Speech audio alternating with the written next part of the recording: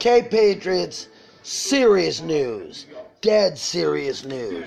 Alright, Hillary has announced a potential running mate of Elizabeth Warren. Elizabeth Warren has said that if they get elected, she is coming after our guns. We need to protect our guns and our Second Amendment. Do not let that bitch Hillary become president. Put her ass in prison. The people need to speak up now. You all need to speak up and say, I want to see Hillary in prison.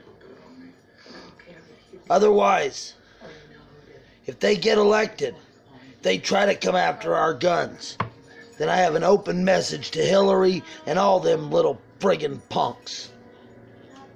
Try to take our guns. You're going to have to pry them from our cold, dead hands.